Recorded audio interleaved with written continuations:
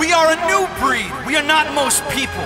A tribe that needs no status or steeple. A sort that believes its churches, its people, not found in the opulent halls of cathedrals. With fire in our bones and God in our chest, determined to fight each day as our last.